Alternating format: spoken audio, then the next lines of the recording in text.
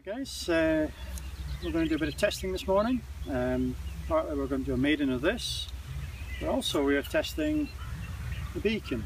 Now there are a number of advantages to running with a beacon these days.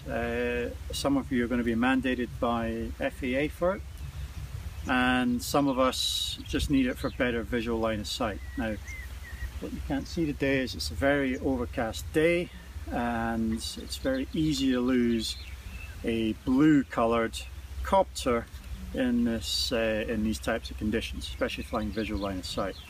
So today we're going to just see just exactly how far we can get with a visual line of sight helicopter using a beacon. Now let's just see how far we can see it. Okay.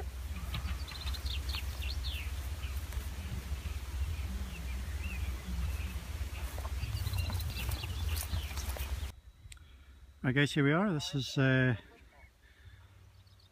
about as far as I'd want to be on this visual line of sight. Now you can maybe just see this in the middle of the picture. There's against the tree line. It's flashing away.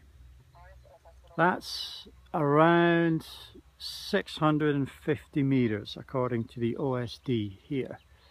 So that's not bad actually in these conditions.